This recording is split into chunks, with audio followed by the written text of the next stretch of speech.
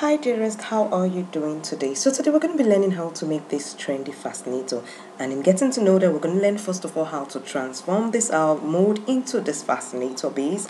Then we're going to learn how to make this spiral, or what do we call it, and then to make this lovely cute bow. Then we learn how to do our feathers like that and jump all of them to make this fantastic trendy fascinator. But before we get into it, I still don't have the person who won this. Someone actually got the answer right, but there is something missing in it. Please do go back to that video. Okay, so let's get into today's video. So here are the items we'll be needing for this trendy fascinator. First of all is our mold and the cutter that I have over there. Then your feathers and your spray, black spray, since I couldn't find the black feathers.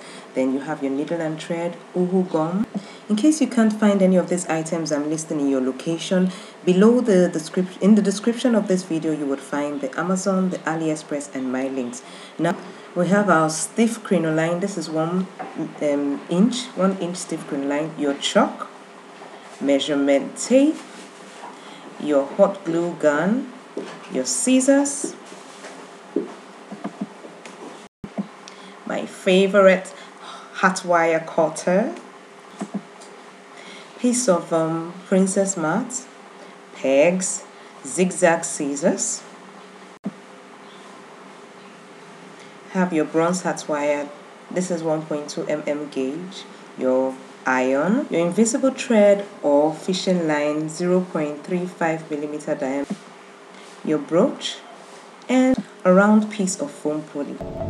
So the first thing we're going to do is take off our thumb tags from the mold that we had already prepared in our previous video. If you have not watched this video, please do check the description of this video. I would put the link so you know how to make the fascinator base. In making this trendy fascinator is to cut out the piece around the mold. Okay, this will enable you to be able to bring it out of the mold itself. Do you understand? The piece around the molded fascinator rather. Okay, so that's what I'm doing. I'm going to cut it all the way around. Have you been noticing gifts in my videos and you're wondering how do they come about? Stick around, you get to know. Once that's done, you put your fingers in between the fascinator base and the mold and start giving way and pulling it. If you keep doing that, you keep going round and round, and the next thing, it pulls out like so.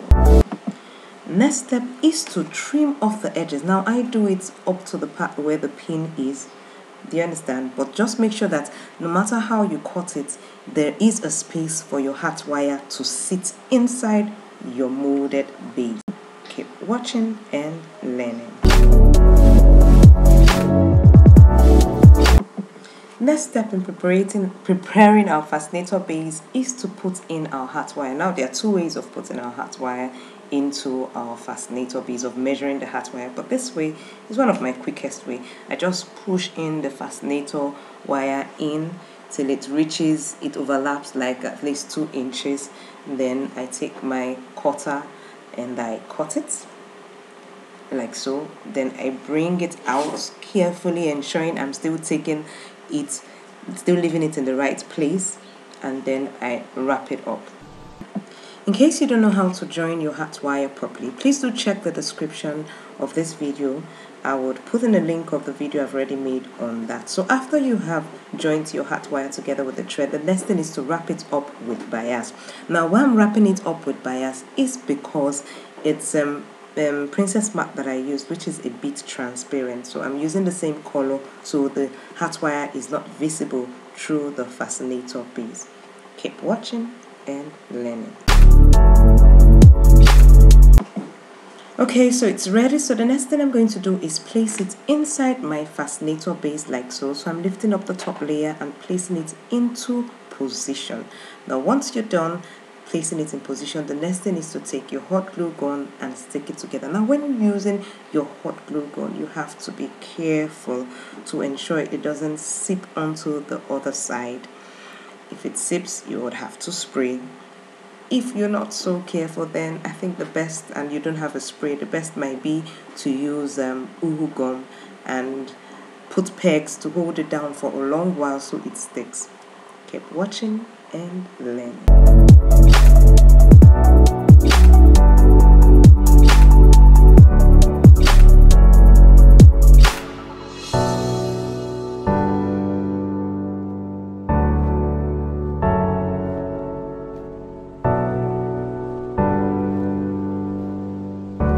Okay, so you're going to do this all the way around. So I'm done with that. The next thing I'm going to do is to take my bias and cover up that part where I have just placed my hat wire. I'll cover up the lap on top to join, so I cover up the rough edges there. Alright, so keep watching and learning.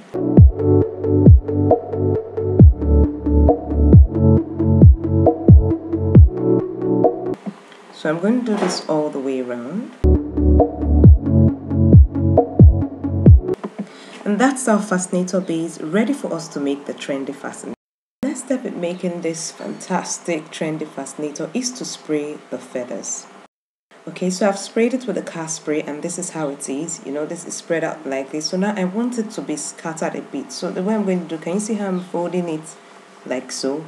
So that's what I'm going to do, and then sew that part up.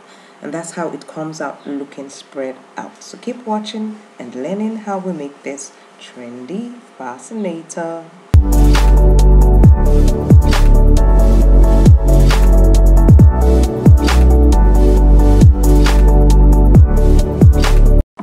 If you're enjoying this video so far, please do take a minute and give me a thumbs up. And if you haven't subscribed, you want to also pause and click that subscribe button. And so you don't miss out on any of this wonderful information you're getting, you need to click the bell so you get notified of all my upcoming new videos. Now let's get our bow ready. So what we do is we measure out our poly. This is 13 inches by 5 inches, and we're going to fold it into 2. Okay, so we're going to cut it, giving it a curve shape like that with our zigzag scissors.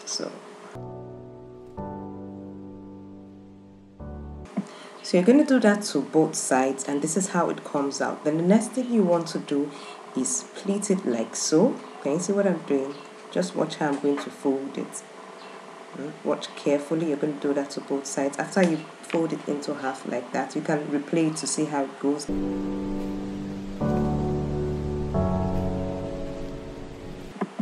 I'm going to fold it into 2 to ensure that I'm sewing the middle. Can you see? Okay, so I've checked it, it's okay. So now I'm going to sew it together.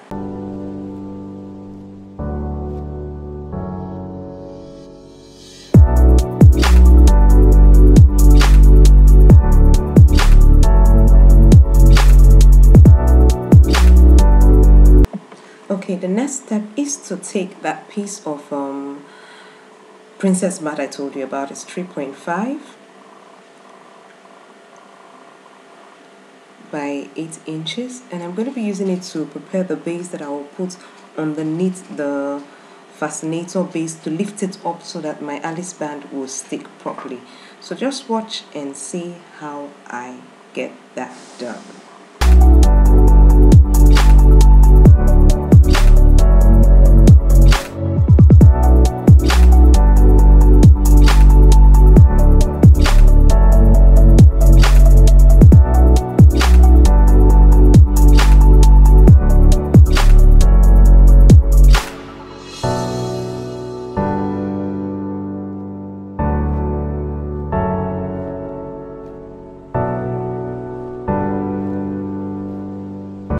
Okay, so I have actually marked the position where I want it to be using my dummy head, and now I'm using my uhu gum to place it on top of that position. So you want to check with your mannequin head to see exactly how you want to place your Alice band, and place this first of all there, and then I will show you how I sew my Alice band to it.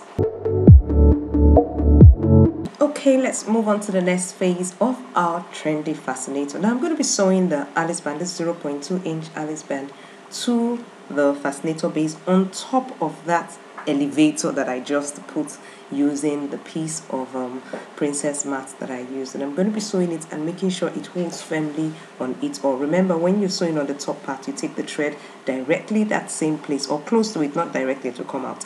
Alright. Okay, now you see that bumpy part there where that comes out through the folds when the crinoline was folded. Now we need it straight to be able to get this design very well. So I'm going to be ironing it all the way down. Now please ensure you check your iron first of all on the normal material before you iron the crinoline. It shouldn't be too hot, just a little warm.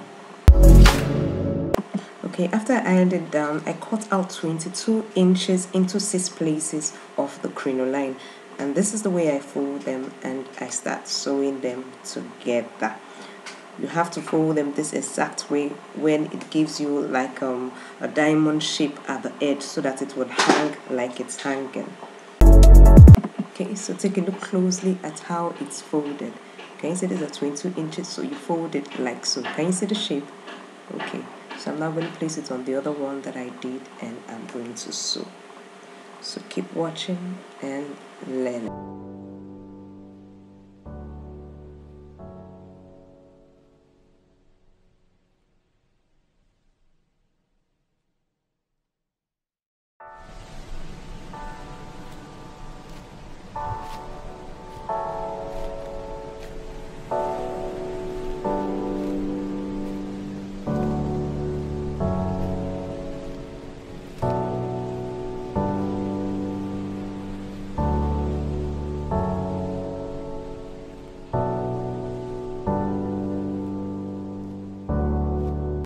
So here's the measurement. So you see it is 22 inches.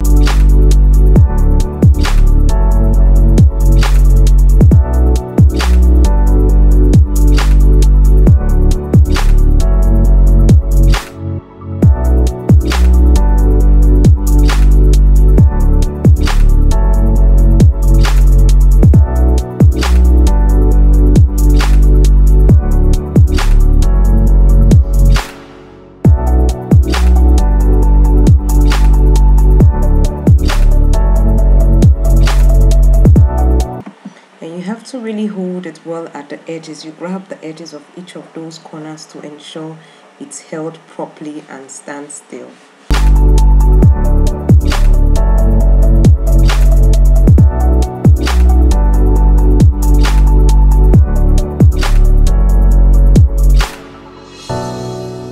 So that's it, looking gorgeous.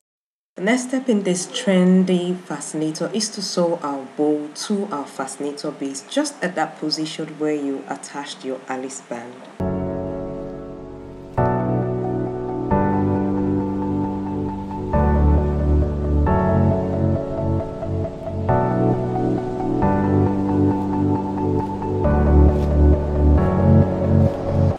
Then you take your feathers and you sew it at the corner like so.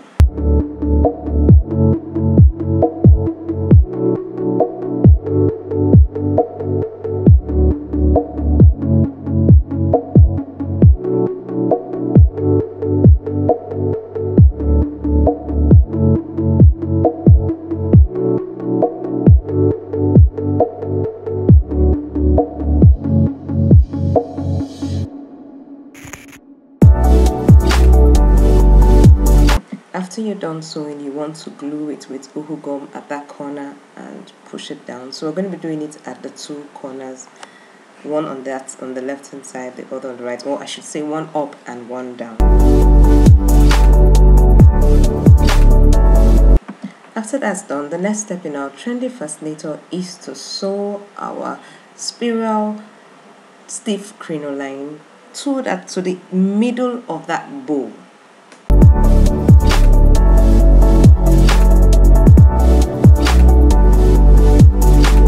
Next step is using your invisible thread or the fishing line.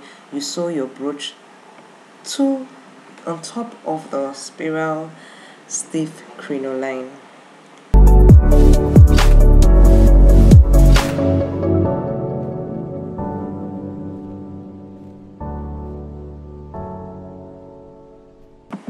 Then you cover up the back with a round piece of pulley. And that's how we make this trendy fascinator.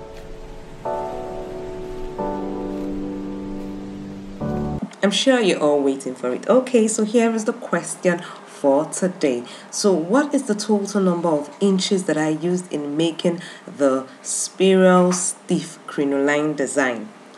Do let me know in the comments section below, and the person that gets it gets to attend Fascinator Class 1 for free in the Ventcraft Academy. So before you run off, do check out this next video in my channel. And thanks once more for staying with me till the very end.